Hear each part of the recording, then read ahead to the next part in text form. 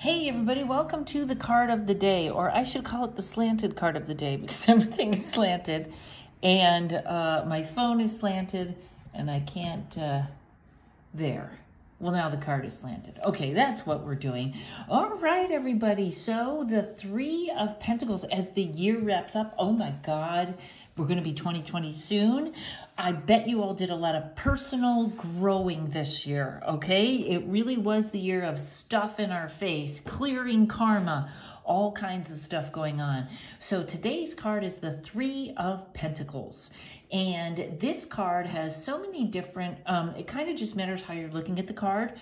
And we can see this guy is on a bench. He is above these two, which would make him either their supervisor, or sometimes you can see this as he is a better artist. He's the one in charge, and these two are apprentices or following along. When we look at how this one is dressed, we get the impression that they might be fools.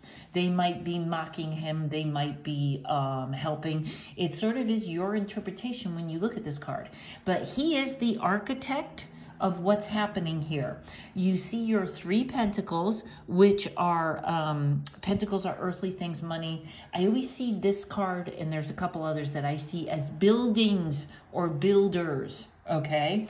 And when I look at this card, I love that this is, threes are always kind of magical. The jokes go in threes, tag, setup, tag, punch, Father, Son, Holy Ghost. They always say bad things happen in threes, but people rarely forget that good things happen in threes. So if something good happens, take that way.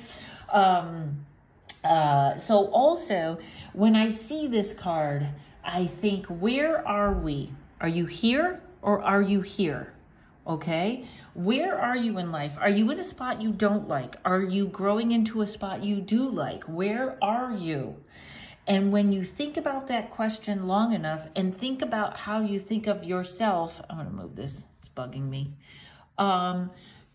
You must realize you are where you are allowing yourself to be, okay? Maybe you don't have the confidence. Well, learn how to fake that, or learn how to get that, or do something to get that, to really go where you want to go. Or maybe you do have a vision and you haven't worked on the skills. But whatever it is, we are where we are allowing ourselves to be. So I want you to remember that and change where you allow yourself to be. And allowing yourself is the limits you have put on yourself that you didn't need to, or just need to overcome, or need to figure out. I am where I am allowing myself to be. Take that responsibility. It's nobody but you. Keep going. You looking for a new job? Get more education, or just keep applying for it. Whatever you want. I am where I am allowing myself to be.